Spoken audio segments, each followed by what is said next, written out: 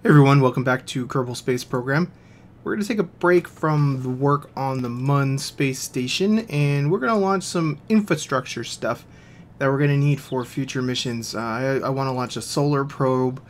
I want to launch missions to Duna, of course. And right now we only have communications range with remote tech within the actual Kerbin system, the Mun, Minmus, so forth. So I want to get a deep space relay up, probably 3 of them actually. In relatively, 1/3 orbits. That way we can keep everything kind of, in contact deeper out. Now, we're going to be using these satellites, which should be able to communicate anywhere we need to, mainly because we're going to be going to the sun with a probe at some point very soon. I have the probe designed. I really want to get it done, but I need to be able to actually communicate with that probe. These solar panels are really cool. They're from the Cosmos Station Pack, I believe. I really like them. This is basically just a bunch of batteries, some ion engines so that it can adjust its orbit, and then a kind of unwieldy rocket that I had to design because basically there wasn't a very good way to get this down to a tri-coupler and make it work. I probably could have if I fiddled with it more, but this seemed reasonable. I didn't want to deal with docking things together with this because this is going to be in a high orbit. I just want to be able to launch this thing as a single unit, and this seemed like the easiest way to go. Now, before I actually go any further here, though, I do want to stabilize this a bit more, I think. No, don't copy all that crap. I don't really care how pretty these struts look. It doesn't matter. There, that way I think that'll keep it from flexing quite so much. There's docking ports on this thing, so if I ever want to refuel it or move it, if it runs out of gas, I can send up a probe to do that, because I'd rather not have to launch these things more than I have to, especially because they're going to be integrated into the communications network, and it's going to be a pain because I'd have to re-aim satellites and stuff. So I'm just going to do it this way. I really don't know... Oh, I didn't put a mech jeb on this. Did I? Yes, I did. Okay, I really don't know how good this is going to work, but we're going to hope for the best. I don't know what orbit I want for this either. Let's think about this. I guess I could put it all the way out near Minmus somewhere. How high up is Minmus? What is Minmus's altitude compared to Kerbin? Alright, what if I went with like 50,000 or 50 million meters? I could relay signals that far. That shouldn't be a problem. Yeah, that looks like it ought to work, right? I don't know. Sure, we'll try it. So, how the 4,000, that would be like 50,000 kilometers, I guess. Let's go for a lower orbit first, and we'll adjust it from there. So let's just go for, let's say, 10,000 kilometers. That makes sense to me. Make sure our staging makes some sort of logical sense here. It seems to. And that's all good. I have not tested this thing, so I really don't know how well it's going to fly. But seems pretty okay so far. I put a lot of solid rocket boosters on it because these big tanks are heavy. I have a feeling we're going to decelerate again once we ditch these solid rocket boosters. I'm hoping we'll have enough thrust out of everything to make that work. I have these firing because I figured them, they're exposed. They might as well not be dead weight. There's no point in having them be dead weight as far as I'm concerned. Now there's no Sepatrons on this thing, so hopefully those nicely drop off. These ones are spaced out, so I never have problems with those ones.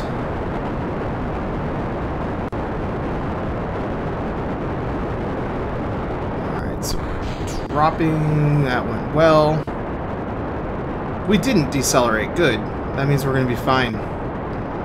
Those engines are going to overheat, though. Prevent overheats. Are you preventing an overheat? Okay, mech jeb's preventing the overheat, I think. Whew, that was a little scary.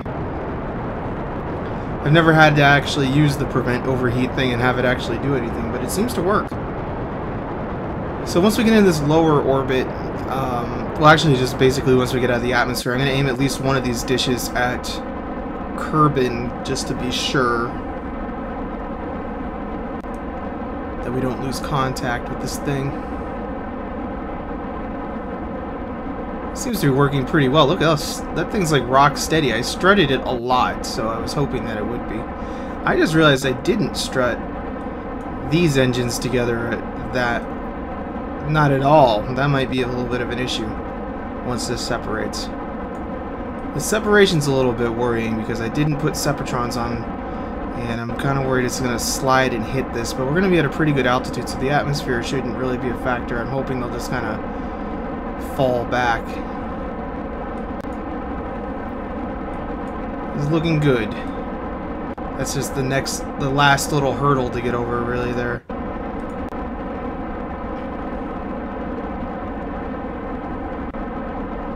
Should be done in a second here.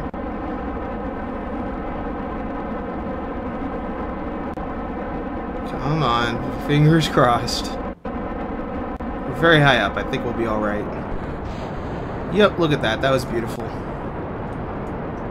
You do those in the oh, this is less beautiful. You do that in the atmosphere, though, and things usually go kind of awry. It's kind of beautiful in a way. Look at it. But it's a little worrying. Oh, no. Let's check how we're doing with our... Oh, is that getting worse? They're coming so close to colliding. Why oh why did I not strut those together? I just didn't think of it because of the other engines. That sucks. Anyway, what's happening here?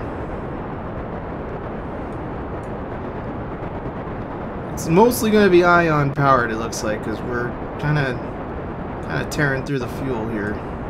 That was not a very efficient rocket design. I know I could have probably done better, but I just wanted to kind of brute force that, really. I hope we at least establish an orbit here. Yeah, we got a lot of fuel. We'll be alright. Alright, so I'm going to be back once orbit is established. Alright, now things have settled down. We still haven't reached orbit, but things have settled down. It's not wobbling so much. I'm feeling a little bit better about this, but I do want to go ahead and activate these, at least, well, I'll probably activate a couple of these dishes. Let's go ahead and target Kerbin with this one. And then we will target, let's see here, we'll target the Mun with the next one, and then Minmus with the last one. That way we should have a signal from somewhere in the system at any given time. I like how the newer remote tech dishes actually point to where the planet / moon or whatever your target is. It actually points to it. That's much cooler. Much, much cooler. At least things flex in an even way and it doesn't actually seem to mess up the course. It's kind of weird, but it actually seems to be stable. I just realized that this orbit might not be the best because I think we're going to have an encounter with the Mun eventually. But we're not going to right now, so what I'm going to end up doing is, I think we'll, once we get this orbit actually established here in a second, go ahead and widen this thing out to be, like I said originally, probably somewhere closer to out where Minmus is, because this is a deep space relay after all, and it should be fine out there, I would think. This is going to end up being the furthest thing that I've sent from Kerbin so far once we get out there. We might be able to do most of this with just these nuclear rockets. Nuclear rockets. I think we can probably do a lot of that with that.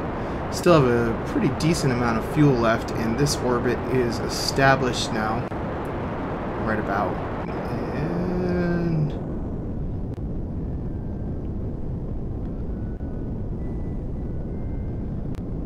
yay! So I should probably deploy a solar panel or two. These are really cool solar panels, by the way. Look at this.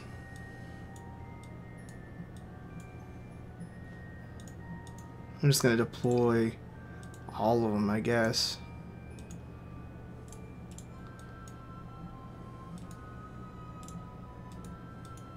I think I have an action group set up, but I don't want to accidentally decouple something. So I'm not gonna bother with the action group. Alright, this thing's looking pretty badass right now, I gotta say.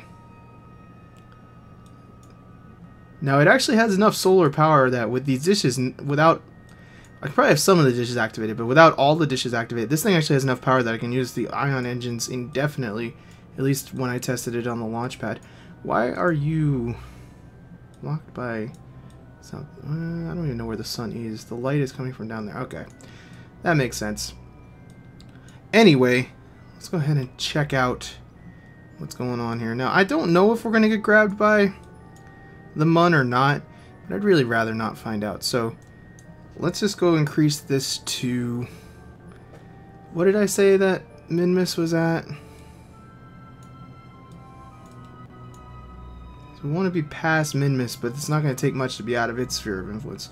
So if I want like 48,000, that would still be within... Well, actually, yeah, we'll go with 48,000. Trying to think, because every so often we'll be in range of these relays that would be able to boost us a little bit further. But if we're on the opposite side of the orbit, that probably won't really work. So it's probably best to do it that way, I think. Alright, so we have finished establishing our orbit. I don't think we're going to have... I actually went out to 50,000, or, you know, 50 million meters. I don't think we're going to have any problems with Minmus here. This should be well outside of its sphere of influence, I would imagine. So I think we're feeling pretty good about this. And it looks like I forgot to say, like, those actually boost up my range by a little bit there, because they're at like 2 million meters themselves, or 2 million...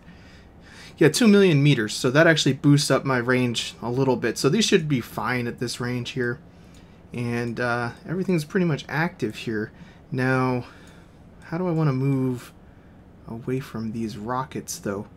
I don't really want them to be adrift in my same orbit. I guess I can use the ion engines, and we'll adjust down to a perfect 50 million, and these can just drift up here, because I don't really care about debris in like upper parts of our orbit. It's just down here, really. So let's go ahead and get rid of this stuff.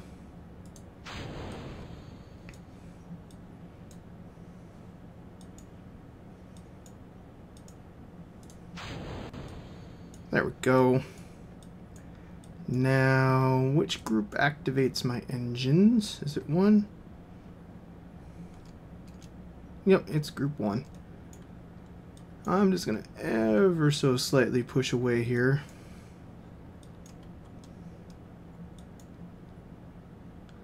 Like I said, on the launch pad at least, these solar panels were enough that I could use the ion engine as much as I wanted.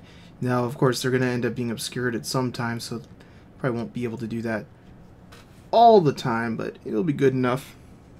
So let's get rid of all this crap, because we don't need it. We're doing some manual stuff from here. And what do I want to do here? I want to... Let's burn retrograde right now. I'm not going to wait.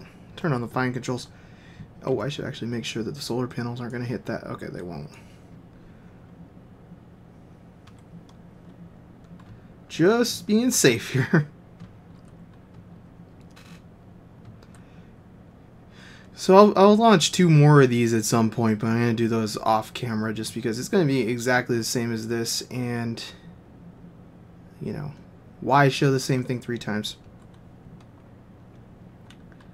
So we should be able to point one of these dishes out to the outer part of the solar system for Duna, and then to the others for the inner. That looks pretty good to me. Now, just trying to decide if it's safe to burn. It doesn't look particularly safe to burn. Let's go out. Just gonna go off my mark just a little bit. We'll fix it in a second, but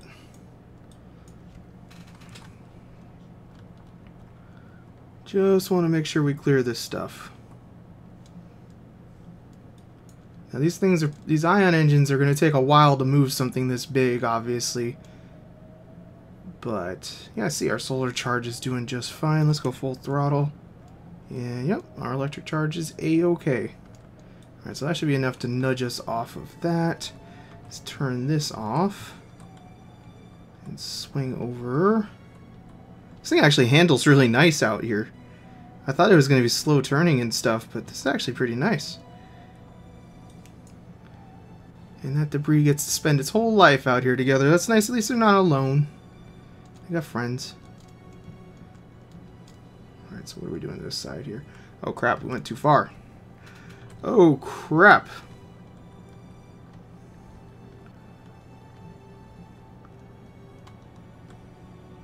I wasn't really paying attention because I was all focused on that debris.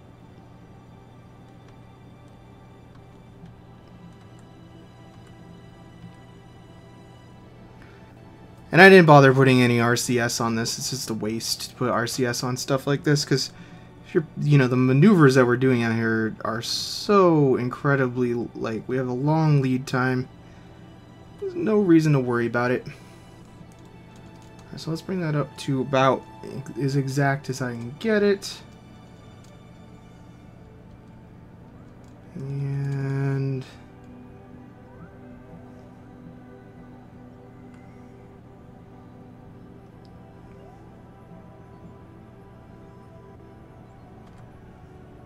that's pretty good. So I just gotta go warp around to the other side, and then we can finish this orbit up. Alright, that's a problem. When the Mun gets out of range, we actually do lose range of the planet, but it should be fixable just by activating one of these longer range dishes here. Let's go ahead and target Kerbin. That should work no matter what, because that's supposed to have a range out to Duna, so that should be fine.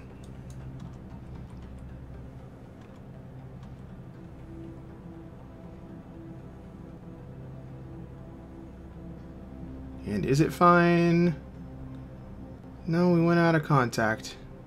It's because there's no dish out there that can do that. I can use my space station to do that, probably. Yeah, that's going to be a little bit of a problem because my burn is coming up right here. Didn't really think that part through so much.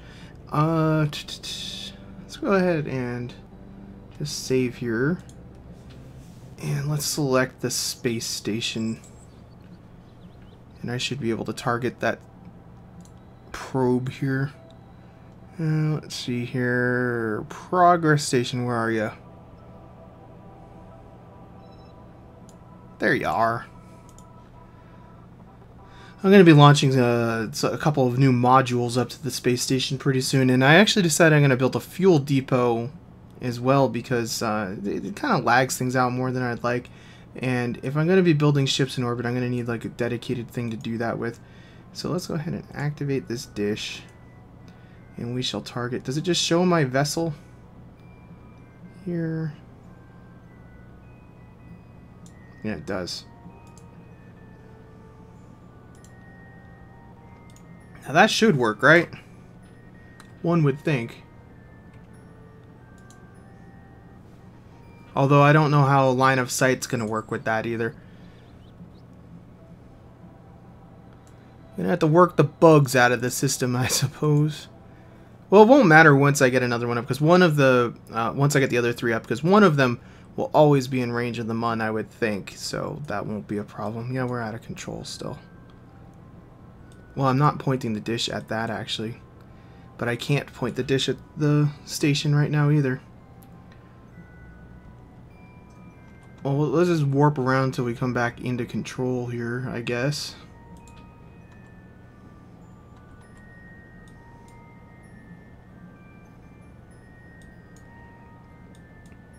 It's all a learning experience, you know. I haven't really messed around too much with the remote tech stuff. It's only been on screen here, really.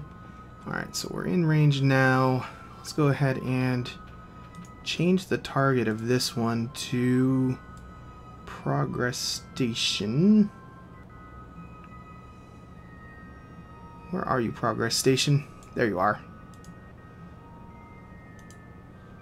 Now, will this work? What happens when the station goes around the far side of the planet? It doesn't seem to actually care about that. Okay. Well, that's good to know. Well, I guess because technically you can relay crap around. I don't know. Whatever, I'll take it. Let's get ready for our burn here then. Oh, and of course we're going to be out of contact when the burn... Oh, maybe we'll be in contact. It's making up its mind. And out of contact again.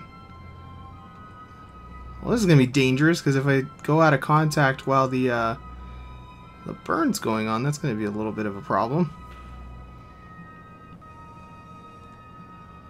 That is definitely going to be a little bit of a problem. Well, let's just wait and see. Like I said, when I have a third one up, I think that will always be in range of the Mun with this, so it won't matter. It's just always a little dicey getting this stuff established for the first time. So I'm going to have to lead my my burn just a little bit here in a weird fashion too, because of the signal delay. And also I'm a little past my my periapsis, so I'm losing altitude, which means I'll have to burn a little bit once we get up to the apoapsis again, because this does need to be sort of perfect. I mean, within a few thousand meters, so that the satellites stay relative to each other. I mean, as long as the error is built in about the same, it doesn't really matter. And I'm gonna call it good enough, because I'm kind of pushing my luck for staying in the burn window here. Let's go ahead and go all the way around to apoapsis again.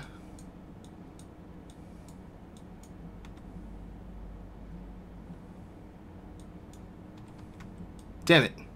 I went past it. Now I'm out of... Yeah, I'm going to wait till the other satellites get up here to do that. So I'm going to go ahead and put the other satellites up here on my own. It's going to take a little bit, because I'm going to have to establish phasing orbits and stuff. And it's going to be boring, so I'm not going to include all that. You've seen it before. And I'll be back in a little bit. Alright, so we have finally launched the third one of these. I ended up boosting their orbits out to about 80,000 kilometers, or 80 million meters. So they're in a rough triangle here. We got a good signal relay going. I ended up actually switching some stuff on the space station, I'll show you in a second. But I really should have put more of these dishes and none of these dishes on, because these littler dishes are no good out here. This is, like I said, 80,000 kilometers, which is almost to the edge of the sphere of influence of Kerbin. I think that's like 82 or 85 or something. So these are by far the furthest things, man-made or artificial, out here orbiting Kerbin right now. See how tiny Kerbin is, and is that the Mun? I think that's the Mun over there too. But yeah, that's about it. These things are just going to be out here. We'll target one of the dishes at the sun for a mission that I have coming up in the future. The other one we can probably just target out to Duna or something in the future, but we don't need to deal with that right now. I guess I should show you back at the Space Center the other thing that I have going here. Now, let's see, where's Progress Station? I always lose Progress Station in all this.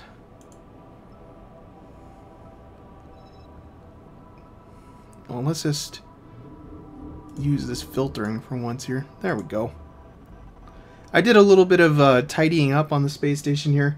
I've removed some of the old components and swapped in some new ones. Mainly what I did is I just replaced this little array here with the newer dishes. It's got 3 of them now.